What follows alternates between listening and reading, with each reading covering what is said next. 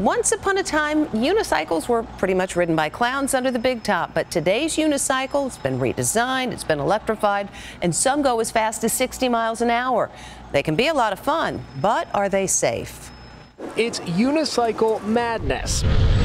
In New York City, they're everywhere, zipping down the streets, weaving between vehicles, sometimes even crashing into them.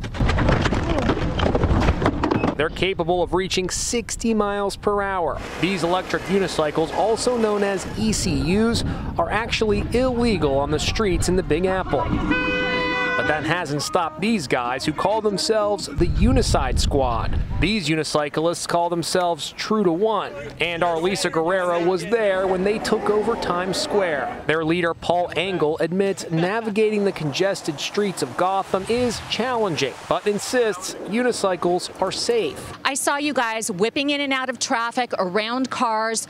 Couldn't somebody have gotten hurt today? That is entirely possible, and really, if you're seeing a unicycle guy in the street, chances are he's highly skilled. What about the not so skilled? I can't imagine riding something like this, because how do you stop it? Well, really, stopping is actually fairly simple. It is a skill, and how we can stop suddenly is almost like sitting back into a chair pretty hard. He says it takes lots of practice. Even some of the riders themselves say it's not a matter of if you get in an accident, it's a matter of when you get in an accident. That's actually true. So there is a learning curve to this. He believes this is the wave of the future, and pretty soon lots more people will be weaving through traffic on their unicycles.